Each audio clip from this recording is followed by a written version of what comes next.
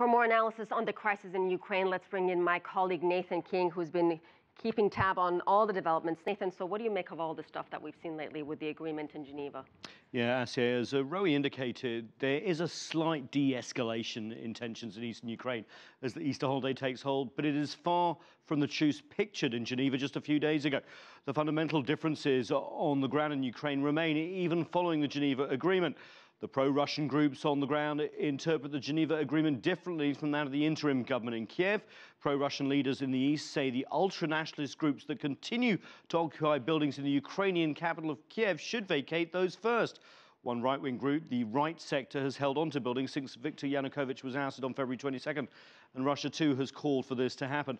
Complicating matters, of course, is that the pro-Russian groups in eastern Ukraine also do not recognize the interim government in Kiev and are asking those leaders to resign before stepping back from the barricades. The pro-Russian militias maintain that Kiev is suppressing the rights continually of the Russian-speaking minority in Ukraine. Russian officials, meanwhile, and this is interesting, are verbally taking a hands-off approach this weekend over the crisis and saying everything should be solved internally by Ukrainians themselves. And a mediator from Europe's OSCE security body headed to eastern Ukraine on Saturday to pursue a surrender of pro-Russian supporters in Kiev.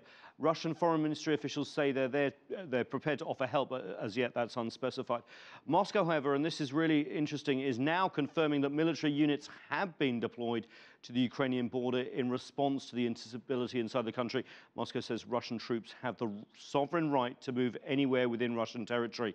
And as mentioned, US Vice President Joe Biden visits Ukraine this coming week. Biden's trip comes as we also expect an official announcement from the Pentagon on the deployment of extra troops to NATO allies Poland and Estonia.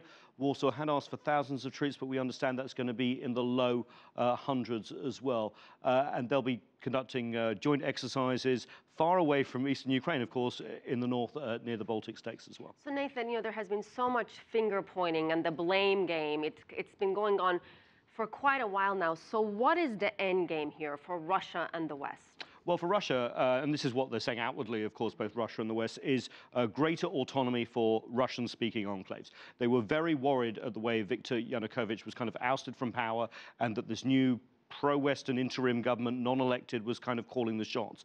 So as they negotiate the future of Ukraine, they want these regions to be more autonomous. And let's face it, this is the east of the country where a lot of the economy is based as well. For the West now, it's back to the drawing board of when Viktor Yanukovych was ousted. They want Crimea back in the Ukraine, the 1991 independence borders, but they also want guarantees that Russia won't meddle again. Now, it's unlikely that Crimea will go back to Ukraine, so there's a lot of hard bargaining ahead.